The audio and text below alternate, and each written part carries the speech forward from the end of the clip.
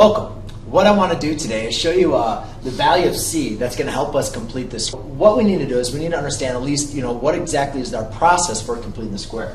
So we're going to complete the square, and there's a lot of reasons why we're going to complete the square. But as far as just using the process for completing the square, one thing we want to make sure that we have is we have a polynomial that's in the quadratic form. All right? And most importantly, we want to make sure that our a is going to be 1. Now, completing the square just pretty much follows a pretty basic system. We're going to take our b and divide it by 2 and then square it. So in this form, you could say my b is going to be 12. So what I'm going to do is I'm just going to take 12 divided by 2 and square it. Well, 12 divided by 2 is going to give me 6.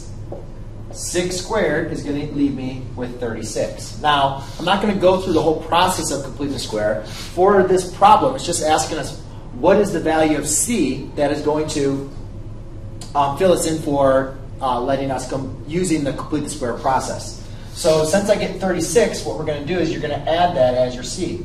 So y squared plus 12y plus 36. So c is going to equal 36. And I'll just kind of help you out.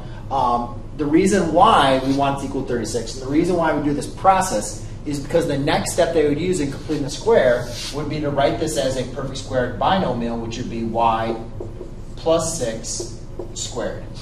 But for right now in this problem, it just asks us what is our value of c that will complete the problem for completing the square, and all I need to do is just take my b divided by 2, square it, and I get c will equal 36. All right, that's it. Thanks.